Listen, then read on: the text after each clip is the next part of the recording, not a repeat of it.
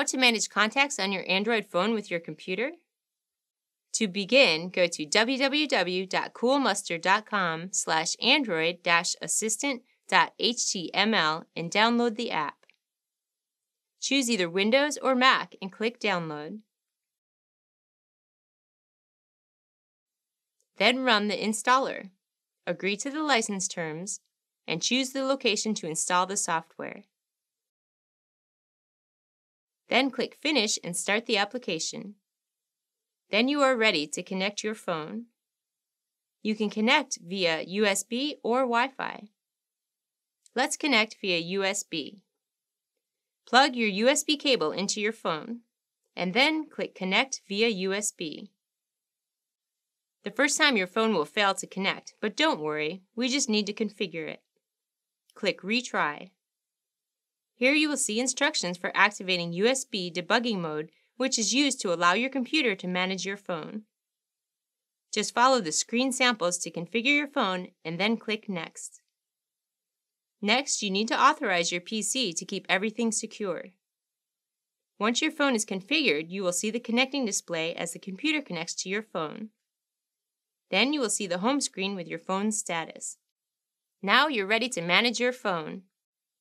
Click Contacts on the left menu. The app will then retrieve a list of your contacts.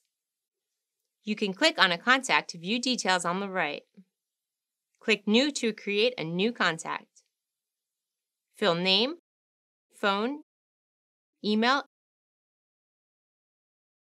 address, and click OK.